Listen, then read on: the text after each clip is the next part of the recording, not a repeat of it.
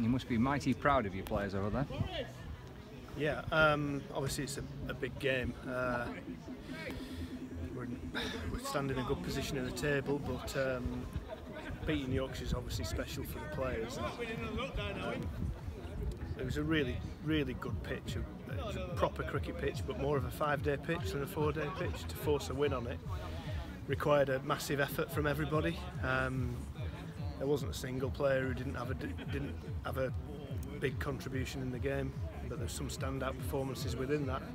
Collectively, though, they needed to stick together throughout the last day, and at one stage it was looking probably unlikely, but they keep coming through these testing times. So a massively satisfying win, and hopefully it'll build their confidence in each other and the team even further. It's a proper good game of cricket, wasn't it? Yeah, I mean, excellent game of cricket. Good toss to lose.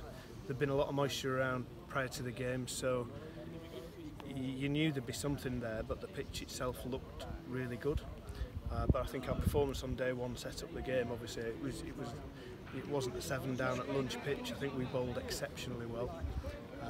But I think, looking back, we needed to do that on that surface to be able to force the result. Yeah. In terms of wins as head coach, Glenn, I mean, you've had some good ones this season, but how would that rate, do you think, to force a victory as you have done? Well, purely in terms of satisfaction for the players and the desperation they showed to get over the line and stick to it. But the one at Kent was outstanding as well. It's difficult to judge, but it's Yorkshire, isn't it? So I suppose it stands out. In terms of the team, you say everyone's contributed. How much of it is belief going into the final day that you can do it on what looked like a good pitch? We've got a well-rounded attack. We're a good unit. We've got all bases covered effectively, and I think once you don't on pitches like that, you fall flat at some point. We do believe that that's our advantage over other teams, that we have penetration all the way through the bowling unit with different styles of bowlers. But winning games recently obviously builds your belief.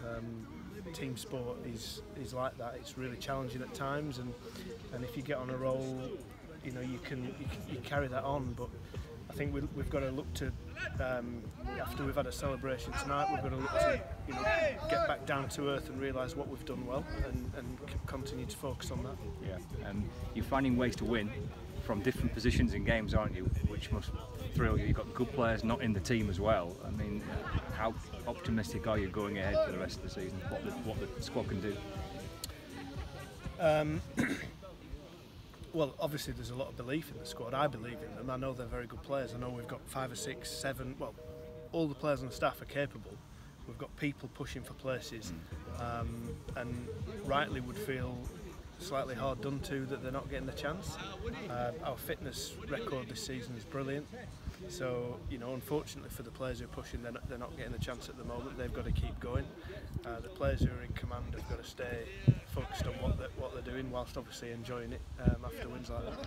You were captain in 2011, Glenn. You found ways to win as a team that year. You're finding ways to win as a team now as head coach. I know it's only May, but quite optimistic, isn't it? Lots to look forward to. Well, yeah, one step at a time. We're playing really good cricket. This squad's been building now for a couple of years, 3 or 4 years, and they're sticking together as a unit. They're enjoying the wins, they're enjoying each other's performances, and they're finding a way through. And we'll keep trying to reinforce. I mean, these things aren't easy. That was a really tough win, and they worked really hard for it. So, keep trying to stick to the team aspect of everything, and celebrate individual success as well. Are you rotating Saki back the team next week at Glamorgan? Well, Saki didn't play last week, and they were. Let's get to Glamorgan and have a look at the pitch, eh?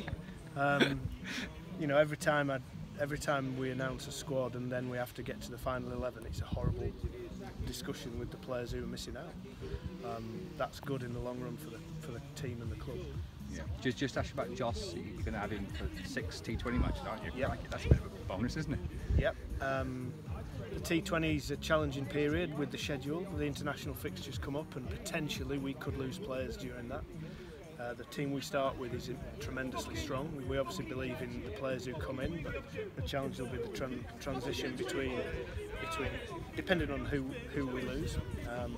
Having Joss back's brilliant. We're all looking forward to seeing him and him helping us to get to where we want to be. Cool.